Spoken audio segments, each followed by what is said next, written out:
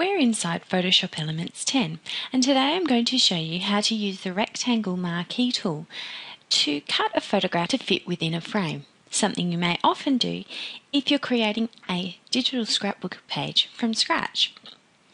In this case, I don't have a shape to clip my photograph to, so I'm going to cut the photograph to fit the frame.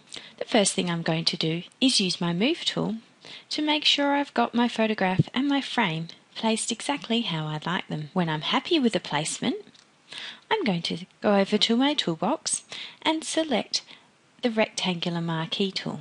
You could also press M to access this tool. Then I'm just going to start at the corner of my frame, slightly outside the photograph area, and drag down to the opposite corner. Now I've created my selection.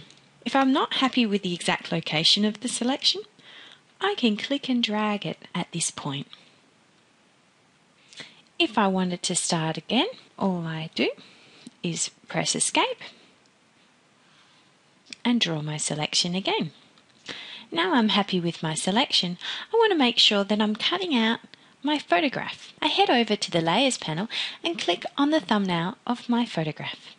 Okay, so now what I want to do is create a new layer by copying the selection.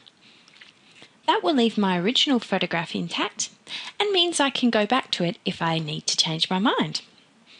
So we go to the Layer menu, click New, Layer via Copy, or Ctrl J. You can think about that shortcut. Ctrl J jumps your selection to a new layer. So you can see now I have two photograph layers, the original photograph and the new layer we created by copying the existing selection. You can see there's no longer little marching ants or a selection outline at all. Now to see the end result, what we need to do is turn off the original layer. So I'm going to hide that original layer by clicking on its eye icon. Now the layer is no longer visible and we see our brand new layer and our frame. If I want to go ahead and move these two together on my page, I need to make sure I've selected both of them.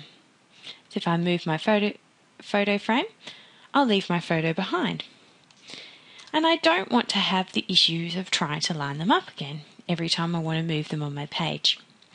So I'm going to click on the photograph and then hold down Shift and click on the photo frame. Then I go over to my Layers panel on the right and click Link Layers. Now I can easily move my photograph wherever I want on my scrapbook page. So there's one way to use the rectangle marquee tool to help you fit a photograph to a frame for digital scrapbooking. Would you like to see more Photoshop Elements video tutorials? Visit digitalscrapbookinghq.com for more tips, tutorials and free online workshops.